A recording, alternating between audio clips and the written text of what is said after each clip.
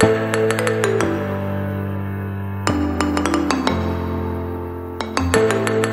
guys, I'm Saturnax. In this video we will find out if the Acer Nitro 5 is the proper school laptop. So as you all know, we're currently in the time where the schools are closed.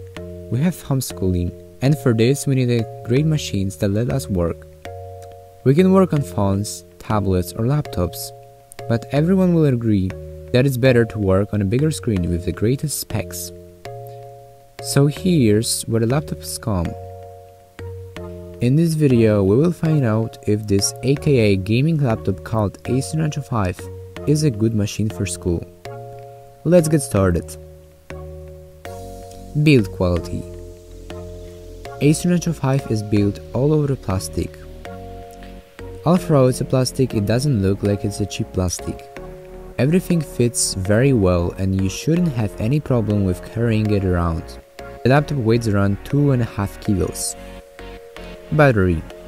Speaking of carrying around, the battery found in this laptop is 48 watt-hour and it gives you around 4 hours of work and full brightness. Keyboard and trackpad. Acer Nitro 5 is labeled as a gaming laptop. I have to say that it doesn't have the best keyboard, but it's also not the worst. You definitely can type on this without any problem, so don't worry about it. The keyboard is backlit with red LEDs, and there are also some models that have full RGB backlight. Trackpad on the other hand is pretty good. It's far from the Apple's MacBook, but overall it's pretty fair as for a gaming laptop. E-conference. Front-facing camera found on this Acer is totally rubbish.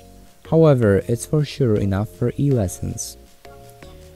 Speaking of microphone, it's enough for talking with others through Google Meet or Zoom, although my classmates were saying that they hear me a little bit quiet. Screen. The screen found on the Acer Nitro 5 is 1080p 15.6 LCD IPS display. It's pretty bright, 266 nits. The base model refreshes with 60 Hz, the top one with 144. It has matte surface and ability of reducing blue light. Due to this, your eyes won't get tired that quickly. Some say that the screen has not accurate colors, but in my case the screen is saturated and everything is rich. Performance. Because of gaming laptop, you shouldn't have any performance issues. The laptop has a really powerful Intel i5 i7 10th gen CPU that allows you to get your work done. The laptop is also equipped with really high-end GTX 1650 or RTX 2060 GPU. These specs will let you do really high-intensive graphic tasks as well as gaming in a free time. As you can see, going through the editing software and Photoshop is not any problem for this laptop. Unfortunately, the noise of fans is also welcome while working on the higher demanding tasks, so you should be prepared for this. The only thing that might be better is the memory. The base model of the laptop comes with 8GB of memory, which is not enough for editing longer clips and playing more intensive modern games, such as Call of Duty Warzone. Although even on 8GB of RAM, I've been able to open many web browser tabs. If